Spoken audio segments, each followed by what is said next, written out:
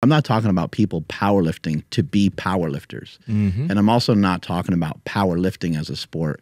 I'm just talking about the 3 lifts that comprise, that make up powerlifting, and how I just think it's a good idea for anybody to implement them. Joe Rogan is like the king of it. I mean, he's brought so much to the forefront in terms of nutrition and training, and hopefully that trend just keeps continuing so it can keep helping people get into the gym.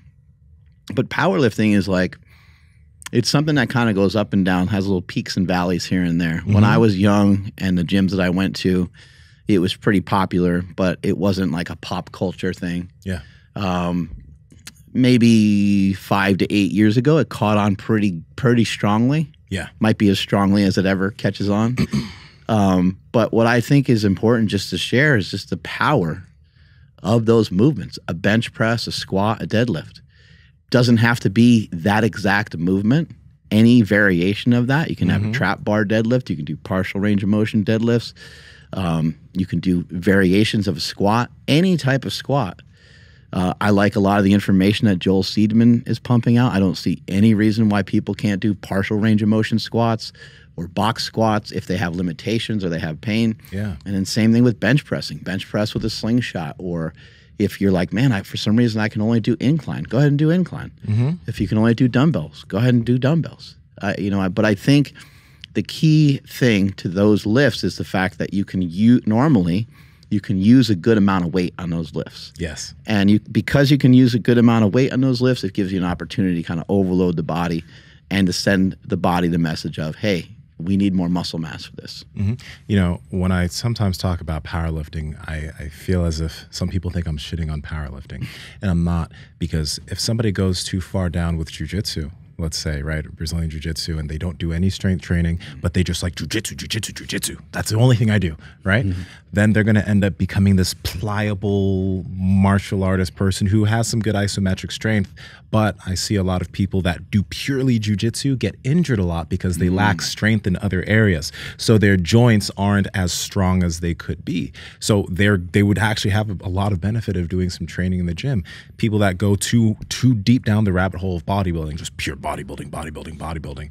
Well, a lot of those individuals not only go down that road, they move really stiff ways, they look really good, but then they can't bend down to tie their shoes. There's a lot of dysfunction. So what the awesome thing is that we're talking about is that you can do powerlifting, you can do bodybuilding, you can do jiu-jitsu, you can do any sport, but the gym can help balance things out for you and help balance out your body and help balance out your movement, right? With anything, you can go compete in powerlifting, but you can also move really well. You can be mobile, and you can have strength in different areas. I think that's what we're seeing a lot of. Because when I look at a lot of now top powerlifters or people that are getting into powerlifting, they're not just doing powerlifting. They're doing some other things along with that to deal with deficiencies that happen when you only focus on the sport.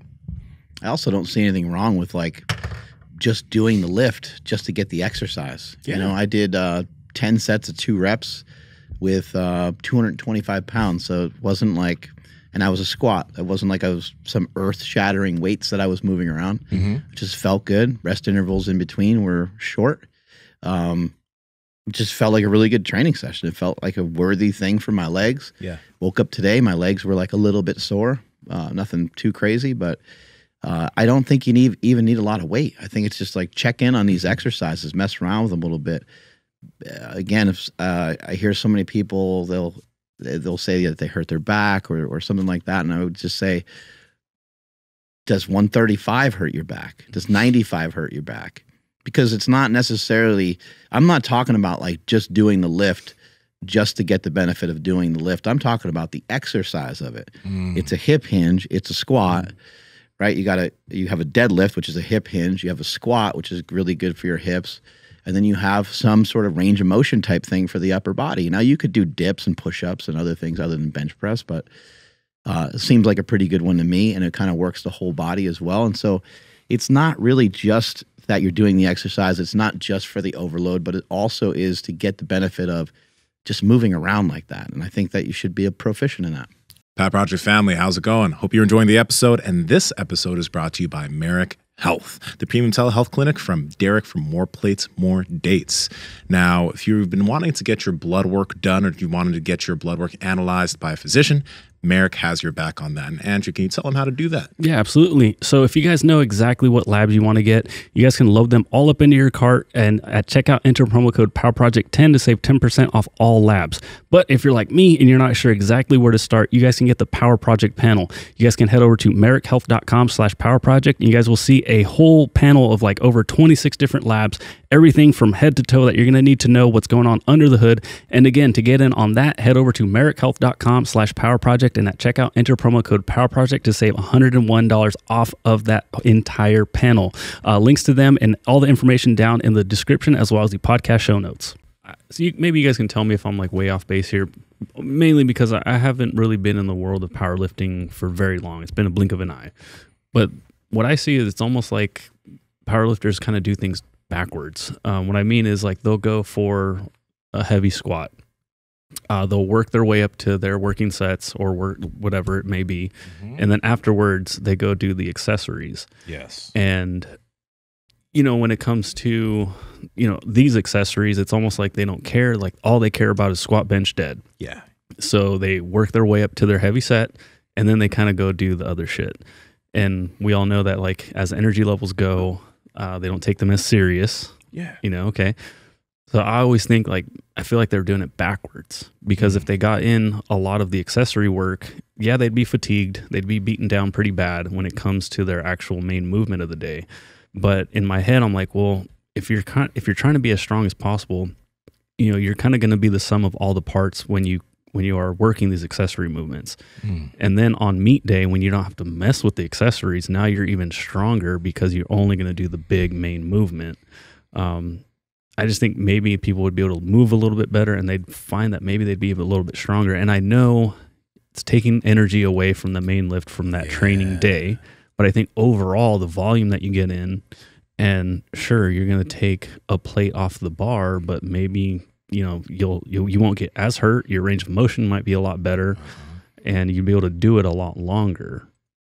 I've done a lot of stuff like that in my training, where we'll do like a whole back workout and then finish off with like a deadlift. Yeah. I've done a bunch of stuff for upper body, where again, I might be kind of working more the back of my body and the lats and stuff like that. And then I might go on to like bench press.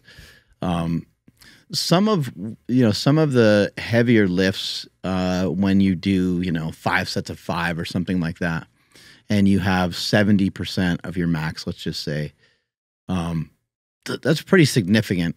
It's just a pretty significant amount of weight. So you can't, it would be difficult to get a similar working load from some other assistance exercises that aren't maybe as valuable. But there's a lot of assistance exercises that you can choose that are really valuable. Like anything with a barbell is going to be really valuable.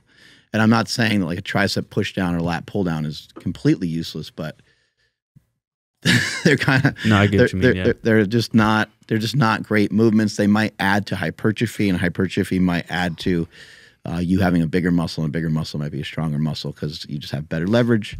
So there are some things like that. But when I'm talking about powerlifting, kind of more from like now times, rather than me talking about like my powerlifting career, I'm not talking about people powerlifting to be powerlifters. And I'm also not talking about powerlifting as a sport. I'm just talking about the 3 lifts that comprise, that make up powerlifting, and how I just think it's a good idea for anybody to implement them, and implement them whatever way that you want. And I think that what you're laying out is actually a really good idea. Like, why not do some hamstring curls, and why not drag a sled for 20 minutes and then hit your deadlift? Like, I think it's a good idea to get some of those assistance exercises in. It just kind of acts as like a warm up. And if you go into something a little bit fatigued, that it can be a good thing. I would just say maybe you want to, switch it up a little bit here and there, so that way you can kind of see where you're, if you like to lift heavy, where your real deadlift is at occasionally. And Andrew, I actually really like where that logic is, because we think of things like the Wenning warm-up. That Wenning's warm-up will, for some people, will be a fucking workout. It's a lot of reps to drive a lot of blood into specific muscle groups that you're about to work in that day. But I most powerlifters most powerlifters who are competing in the sport, when they think about that, they're like, well, I want exactly like you said, I want all of my energy ready to hit this lift for my top set, whatever that top set is. And I don't want to be tired by doing a bunch of accessory work beforehand. But I think there's a really cool middle ground with what you mentioned there. For example, if a lifter is going to be doing a bench press day where they're working up to a triple or double or whatever that is, maybe they have some accessories that are like some dumbbell bench or whatever. But potentially, maybe you do some light dumbbell bench and maybe some lighter tricep work, right? Maybe a few sets of what your accessory should be, just a few sets, not close to failure, nothing that's going to tire you out, but something that can drive a lot of blood to those specific muscle groups that are going to be worked during your bench press, but also prime your joints to get you ready for your bench press workout. And then go to your bench. But by the time you get to your bench, you're probably going to feel really, really good and really warm as you're working up to that top set of whatever you're going to do. So I think that's a really, really good middle ground. And I also do agree with you that people that are within the sport tend to underestimate the importance and underestimate the amount of development that they can get from their accessory exercises, especially when it does come to gaining muscle in smaller areas that typically aren't hit when you're doing the big lifts, like your rear delts or different parts of your chest if you're doing maybe an incline or whatever, or different parts of your legs when you're doing extensions, or maybe if you have a GHR or whatever. Those, when they come at the end, people tend to kind of sandbag that shit because it's not a big part of what you're going to do on the platform. They see abs on the list and they just go home. They're like, peace.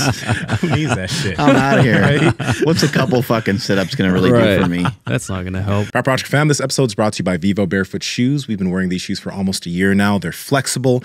They have a wide toe box. They allow your feet to get connected to the ground, and they will make your feet stronger, and they don't look like shit like a lot of these other barefoot shoes. Andrew, how can they get them? You guys got to head over to vivobarefoot.com and at checkout, enter promo code PowerProject to save 20% off your entire order. Links to them down in the description, as well as the podcast show notes. Let's get back to this video. What about, we're just talking about powerlifting. So from the outside in, they see powerlifting motivation. Here's Mark Bell squatting over 1,000 pounds and, a bunch of other people going nuts. How do people keep it safe? How do people stay injury free when it comes to doing your maximum lift on a squat, bench, or dead? Again, when I'm talking about like doing some of the power lifts, I'm talking about doing the movements, doing the exercises, and not necessarily maxing out. I am a huge fan of like singles and doubles and triples, and I actually think it would provide a ton of value for a lot of people. If I'm thinking about somebody coming in, they just want to make the most progress the fastest possible way. If that person, if I'm kind of blind to how old they are, I'm thinking like some versions of bench, squat, and deadlifts would be great because of kind of the metabolic cost of those exercises and the fact that you overload. But if somebody's coming in and they're 70 years old, now I'm like, oh, okay, maybe we got to switch up the strategy a little bit. Maybe we should drag the sled. Maybe we should do some farmer's carries. Maybe partial range of motion deadlifts, because now we can work the grip, we can work the lower back, and we can kind of fake it almost, fake some of those movements. But the power lifts are really, they're really critical and they're really crucial. However, I don't think that people need to worry too much about like trying to go real heavy on them. You want to be able to do the movement, but as they say in CrossFit, you want to be able to do the movements unbroken. And then like, what does that look like? It's hard to know what that even looks like. But there's a lot of videos that you can watch online of people doing proper deadlifts, proper squats, proper bench pressing. And a good rule of thumb is that your last rep of your last set should look like the first rep of your first set. So again, if you're doing a 5x5 or 3 sets of 3 or something like that, your last rep on your last set shouldn't be this crazy grinder where you're like looking at the floor when you're doing your squats. It should be the first, they should all be clean. And if they're not clean, you got to go back and kind of clean them up, and you want them to be, it's going to be really hard to get hurt. It's really hard to get hurt when your form and technique is locked in properly. Hey, how's it? Sorry, I'm not going to whisper. I know you guys are enjoying this content, and we love talking to all these people and bringing you guys great information. So if you could help us out by hitting the like button, because that helps the algorithm, subscribe and hit the notification bell, we're going to continue reaching more people, and we're going to continue helping more people. Talk to y'all later.